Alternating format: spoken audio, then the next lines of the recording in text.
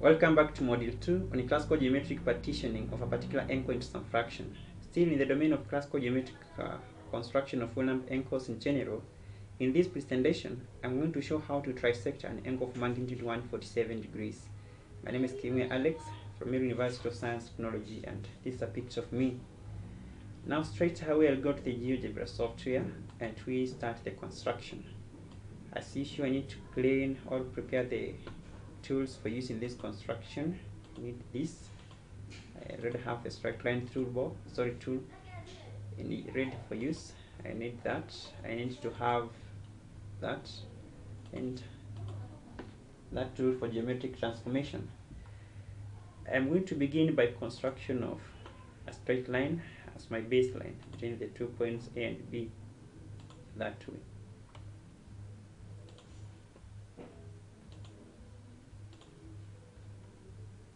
I already have my baseline through AB.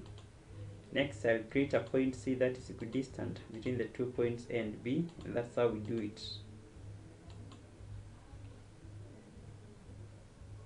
Or make two arcs equidistant between the 2 points A and B. That's my point C. I am required next to join the point B to point C using a straight line. That is it.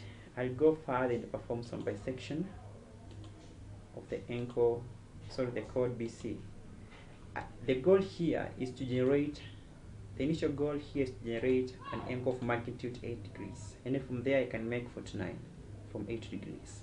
I'll show how to make the 49, the magic behind that. So next here I'm going to have the point F. It's a point of intersection. I'll use the angle bisect tool again to bisect EDF, that angle. I slightly zoom in for accurate labeling.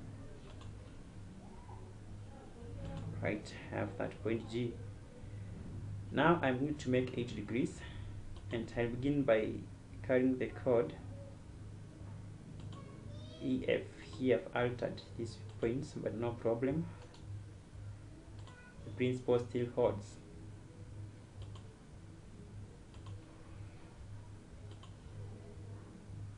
What matters is to keep the principle in use.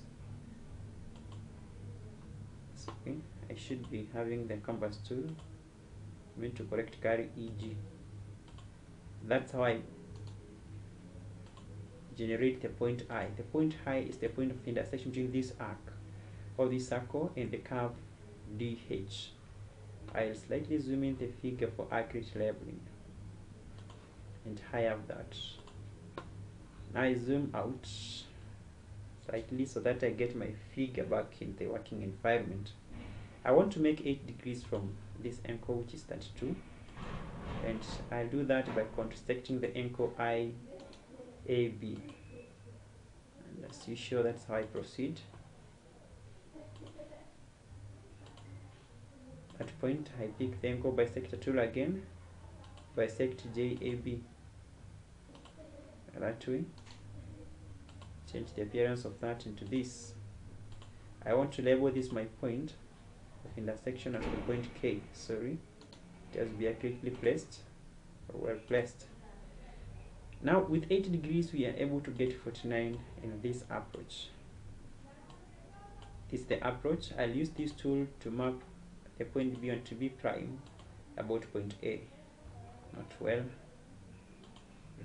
Captured B about A to give me B prime. I will use another tool here to draw a perpendicular between the 2 points, that's B prime and B, and I get 90 degrees. I'll give that a different color and I'll pick that. I'm going to label this point of intersection between this perpendicular bisector and the curve BC as point L.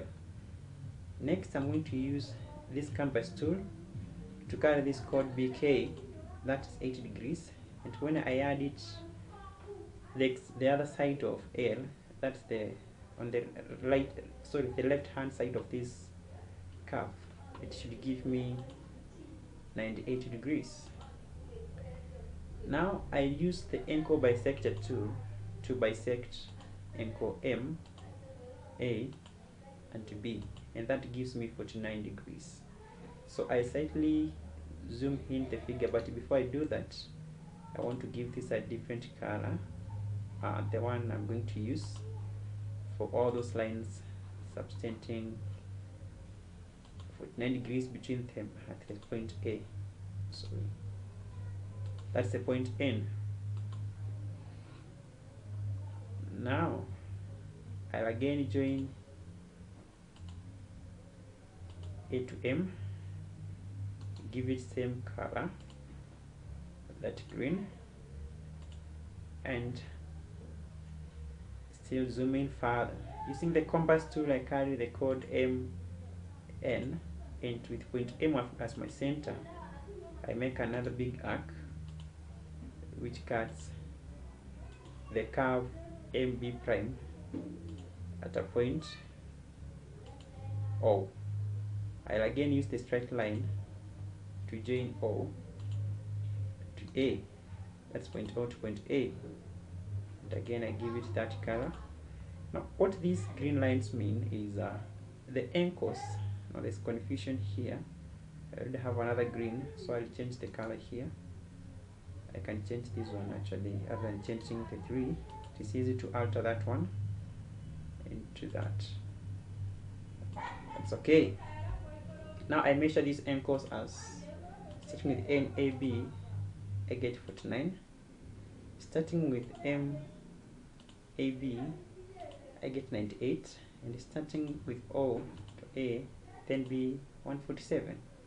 That shows, since the circle joining O to N has the radius OM, which is equal to MN, then the two angles must be equal, which is also congruent, or they are also proportional to this other angle here. That means if I have trisected the angle, one of the angles should be, the sum of the two angles should be bigger than the other one, and one of the angles should be allowed the whole given angle. That's angle OAB. That's how we construct 49. From 49 we can bisect 49 to get 20 what? That is 24.5. Can bisect 24.2 to get 12.25, and so many other things from this construction. So that's how simple the application of Alex method in a construction helps us to solve these problems. We have done the trisection, the construction of 49, 98, and 147. That shows we can divide 147 into 3 equal portions, as we have seen here. We can again increase the magnitude or the accuracy to 5 or 4 decimal places and see 147.0005. And that is it. Thank you for viewing. Please remember to subscribe.